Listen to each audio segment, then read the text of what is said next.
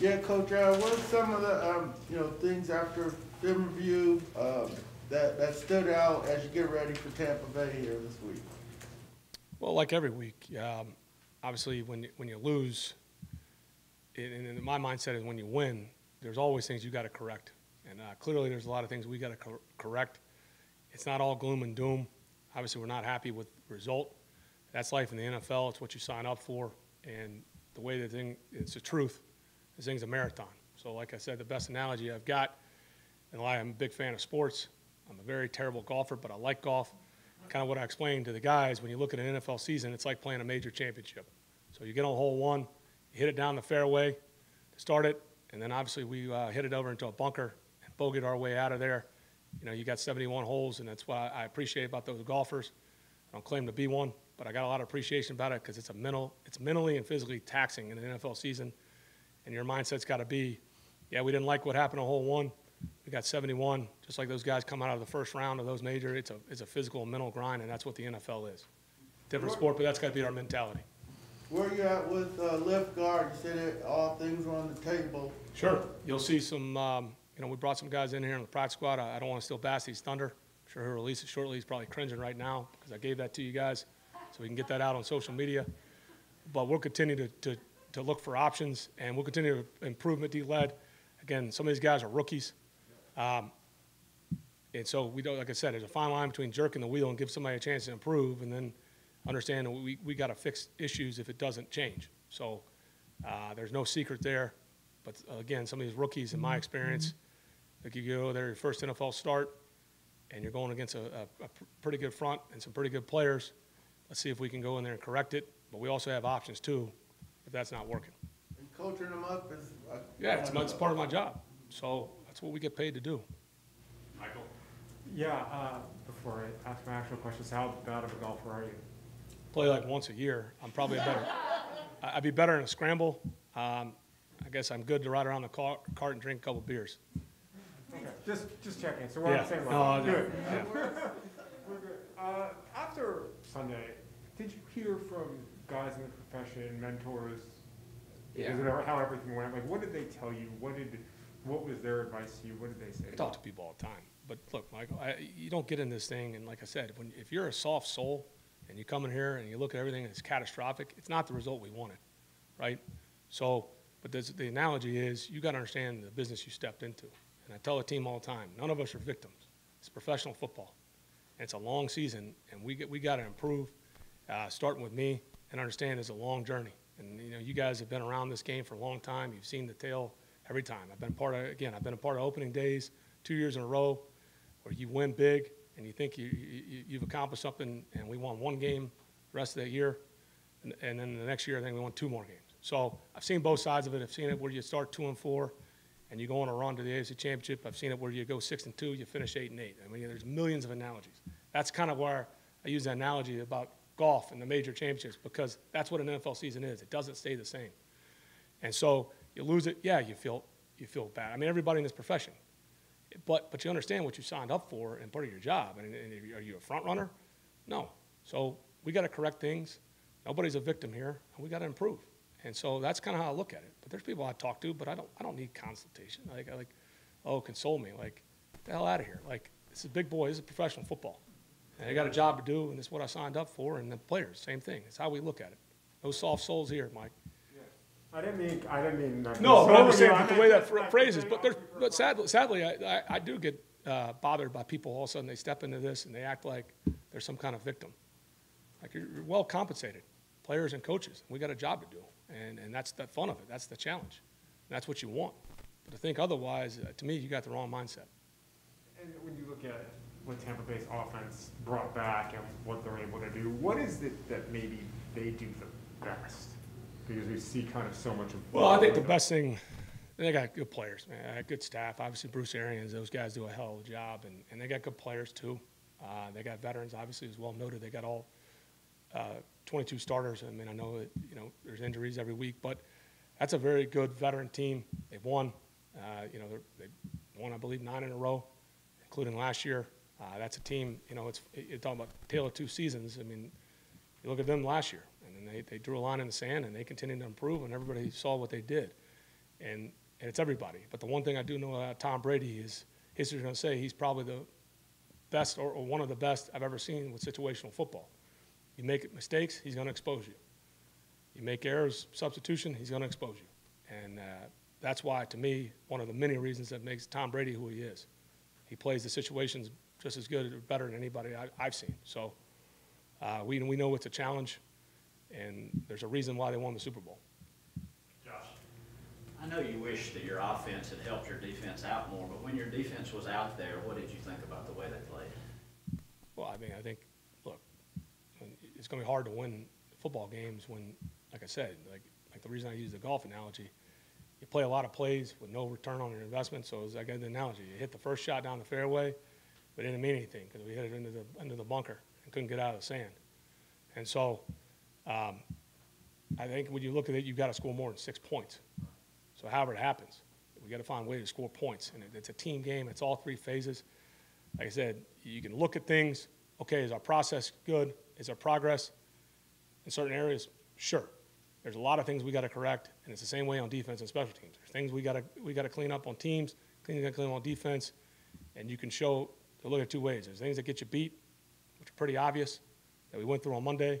There's things that you're making progress on. Let's build off those lessons learned, and let's move on. So really, in all three phases, and that's not me trying to rationalize or make excuses. That's just a matter of fact, and we got to keep building. We got to improve. Tori.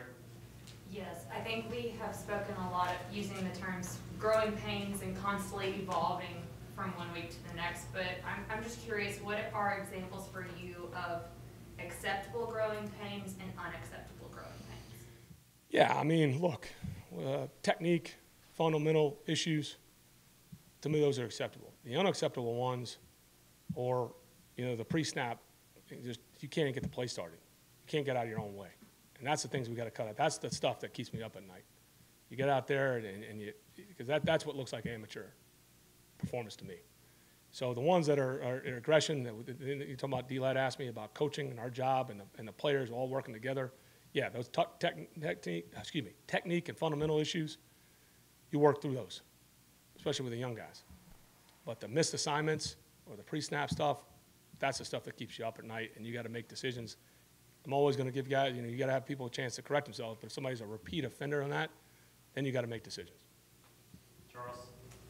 I'll try to extend your golf analogy a little bit, and while you're looking at some of the clubs in your bag, the guy on the other side of the line has all 22 back. What kind of luxury is that for a coach? As a coordinator, how rare is it to even have 11 back? Well, those guys are smart enough. Like, each season takes on a life of its own, and I think you've probably, again, heard Bruce say that many times, and he knows that. The guy's a hell of a football coach, been coaching a long time, excuse my language, but he has. And he knows, and they know every season's its own entity. And so I don't know in their mindset, but I know as a football coach, they know every season's different. Certainly there's experience, those guys, but you got to earn it every week, every day. And they're a good example of that and what they did last year and what they continue to do and what they did Thursday night against Dallas. Those guys have been in tough situations. They got a good belief system, and they went out there and they executed and they made plays in pressure. And that's what those guys, that's what true pros do. Allison. What challenges does it present facing a division opponent this early in the season? There's a challenge every week. Obviously, the division games, because of, when you get into it in the long haul, somebody's phone's going off here. When you get into a long haul, obviously, when you get down there and you're hopefully playing to get into the tournament at the end of the year, yeah, you the division records. I mean, it uses tiebreakers. You gotta do a nice job in your division. So every game's big in the NFL. Certainly the divisional opponents, because play those guys twice. But I look at it as a challenge every week, and Tampa is a great challenge for us. Coach, you mentioned Bruce Arians and his coaching style. Just going to this game, especially for your defense looking to improve, he's very aggressive when it comes to fourth down situations. Like, he usually likes to go for it in fourth and short or fourth and medium situations. How have you been coaching your defense just to be ready for that opportunity so they can get up? You play every snap. I mean, I think the one thing, if you're looking for some positives, we did that on Sunday. That's not new. I mean, the thing that happens is kind of everybody, you see these waves. You saw it happen in baseball. You see it happen in football. you know, if you want to call it analytical waves, everybody's pretty much got the same data now. Same thing that happened in baseball. Billy Beane writes that book.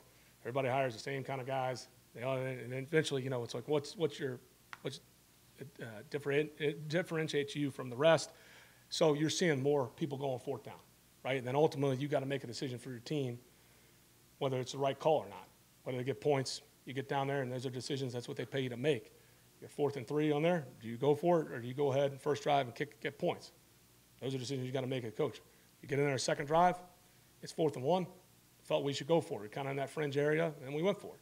Luckily, Matt and Kyle made a play, and they made it right. So, and you go into preseason, you know, certainly people play with house money in the preseason. They go for it more. Certainly Philly did. One of probably every team now that uses the analytical data, and they went for it a couple times, right, on fourth down, and our defense knows that. I think everybody in the league knows that. They're ready to play until they see the kickers come out there. Their mindset's got to be, we got to stop 4 downs, especially when you get into plus territory. It's not late in the game. Jarvis.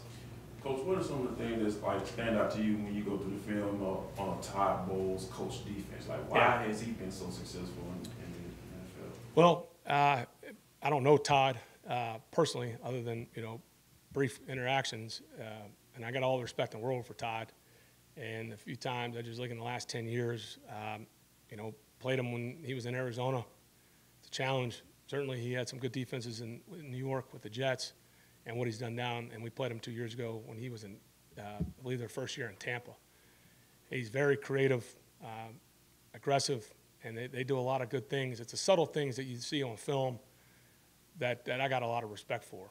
You know, and again, not to give everything away, but that's where I got a ton of respect for him. It's not that, you know, he's just aggressive. You can see the whys, or at least, you know, you have deductive reasoning why you see it, and you see what they're doing, and you say, hey, that's pretty good. It's pretty smart how he's attacking protections or how he's trying to play certain looks and motions and formations, and that's why I give him a lot of credit.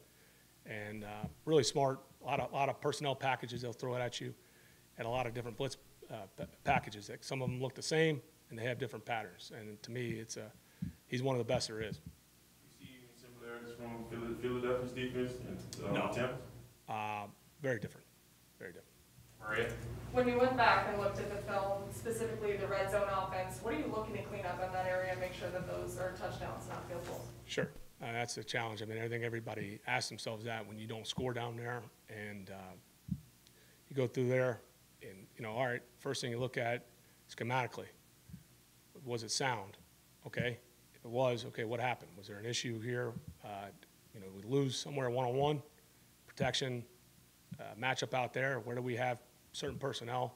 I think it all comes into play and what you go into a game trying to accomplish, and then obviously they have a say, and there's a counterpunch, and do you have answers? I feel pretty confident why we didn't do it, that we can get cleaned up, and then get the good challenges. We'll have to go out there Sunday and the rest of the season to prove it. So we're not continually kicking field goals down there. Michael.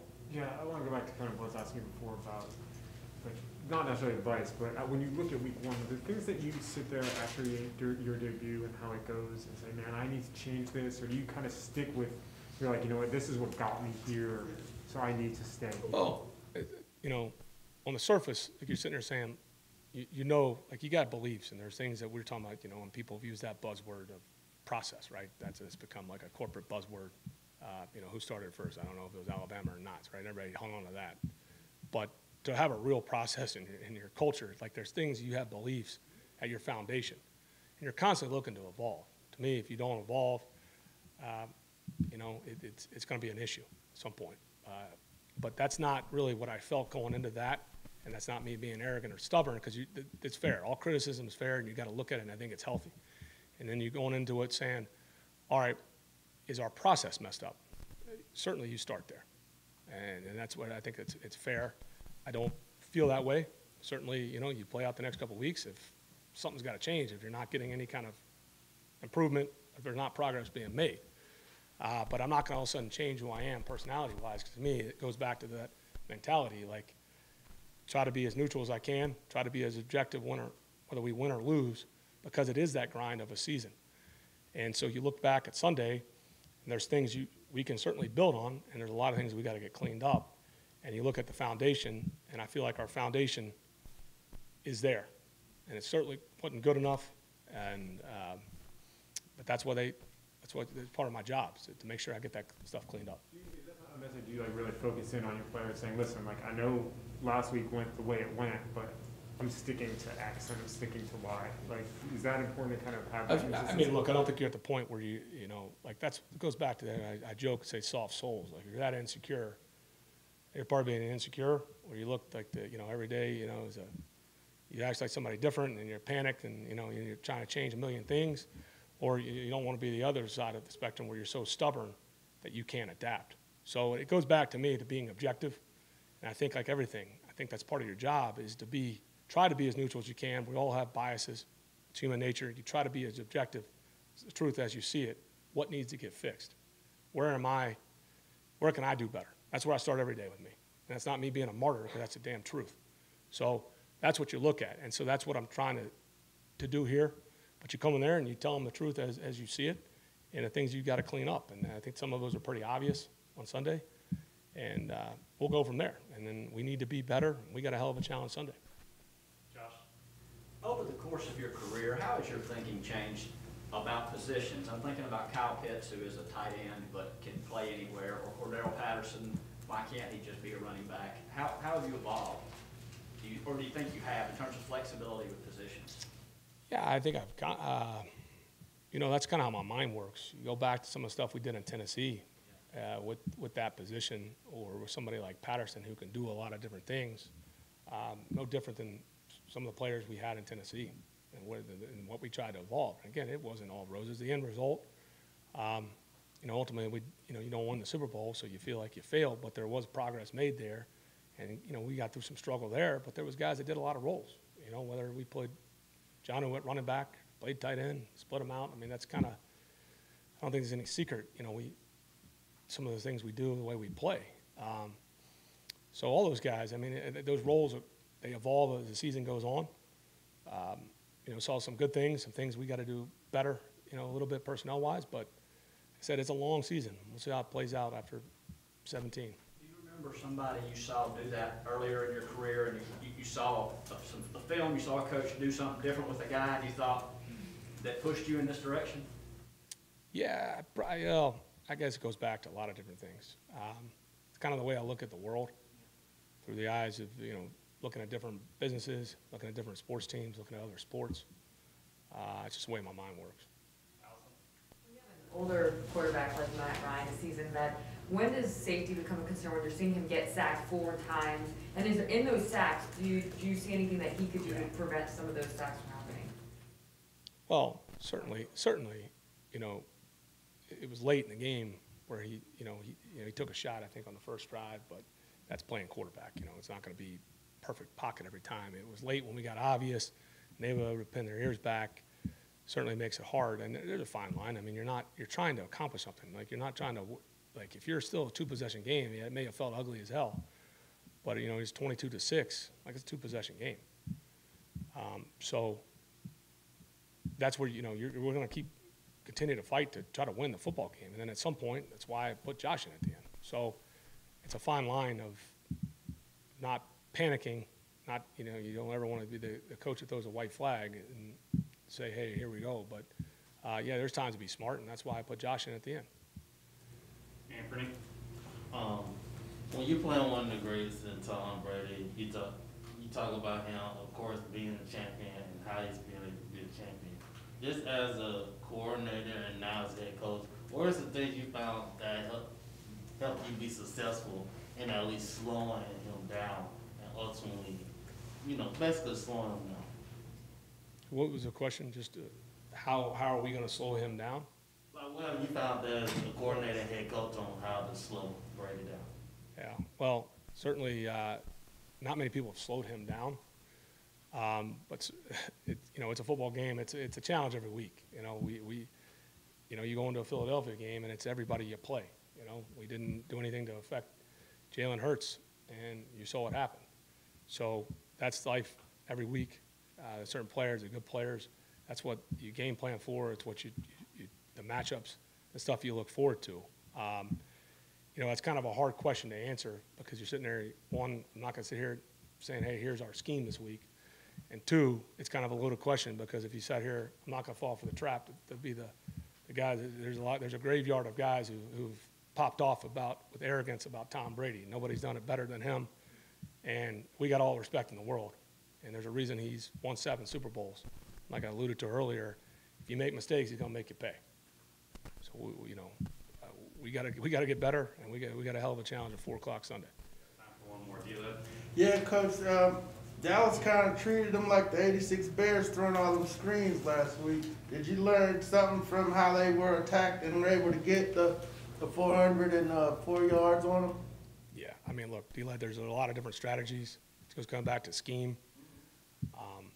There's been people, you go back to everybody that's played. I mean, that's what every coach does in the league. Why it works, does it fit them?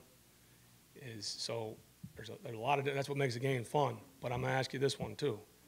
Who won the game?